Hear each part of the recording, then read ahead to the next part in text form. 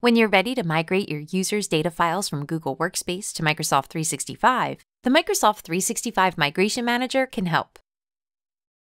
To start, in the Microsoft 365 Admin Center, open the SharePoint Admin Center. Select Migration, find Google Workspace, and then select Get Started. The Microsoft 365 Migration app will access your users' Google Workspace content and copy it to Microsoft 365. To install the app, select Connect to Google Workspace. Then Install and Authorize. This will open a new tab for the Google Workspace Marketplace. Select Sign In, enter your Google Workspace admin credentials, choose Domain Install, then Continue. Select the checkbox, then Allow. When the installation completes, select Done. Return to the Install the Migration app page. Select Next, then sign in to Google Workspace. Enter your Google Workspace admin credentials, then select Finish. Next, we will select the drives that will be migrated and scan them.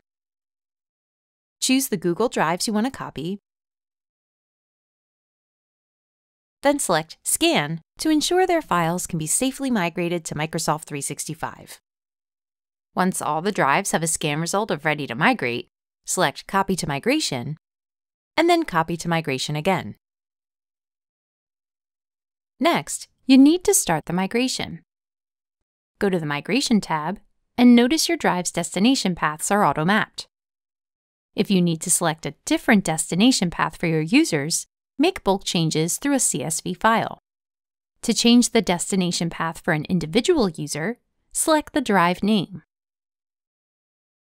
Edit, then choose a new destination path. Next, choose the accounts you want to migrate, and then select Migrate. You can check the progress of your migration through Migration Status. When migration successfully completes, you can view the total number of files and the amount of data migrated. Select Map Identities if you want to configure how to preserve permissions to your files. Finally, choose Download Reports to see information about your migration to help troubleshoot any issues and share updates with your stakeholder.